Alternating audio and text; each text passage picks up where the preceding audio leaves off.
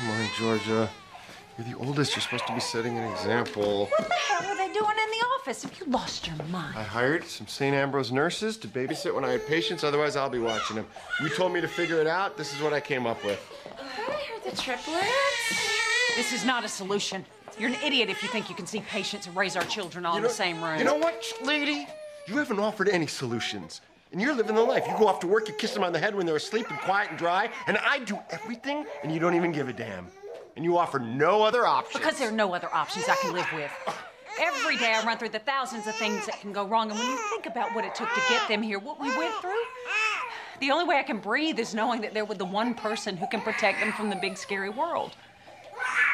I don't mean to be a bitch, Cooper. It's just, you're a pediatrician, and you're their dad, and you're amazing.